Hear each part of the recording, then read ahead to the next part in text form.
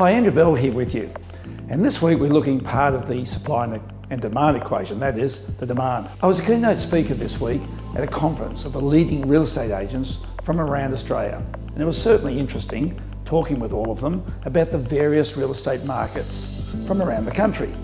I've never seen such diversity in market activity, and of course, Sydney and Melbourne were the main topic of conversation, as they are every day in the newspapers.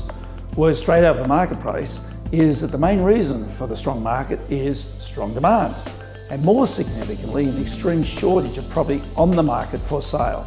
I guess the good news is that buyers are now pushing back on paying any higher prices, especially in Sydney. And unless sellers' expectations ease, no sale is going to occur.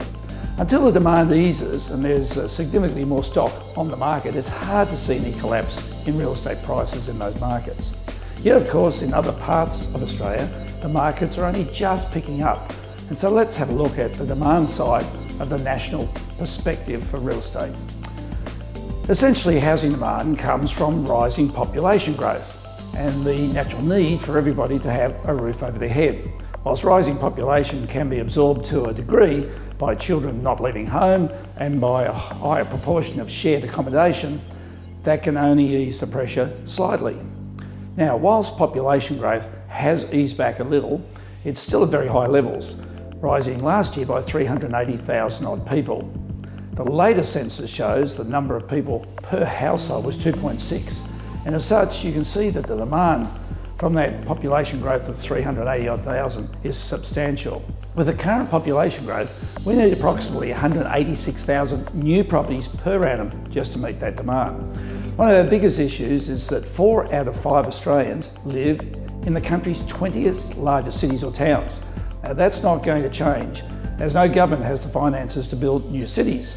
So we're all just piling on top of one another in these major locations, thus creating huge demands within those cities or towns. In fact, the map on the screen now shows that 98% of Australians live in the white shaded area. So there is no question there is constant demand within those areas.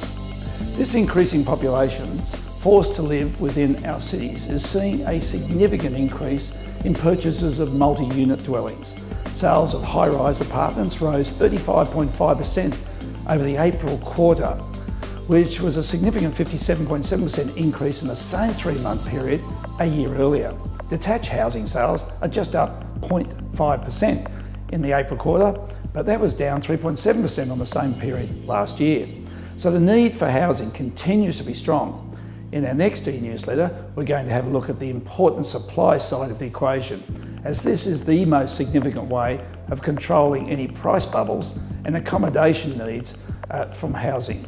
New housing construction is also really significant in boosting our economic growth. Well, that's it for this week. Until our next e-newsletter in a fortnight's time, let's be kind to one another.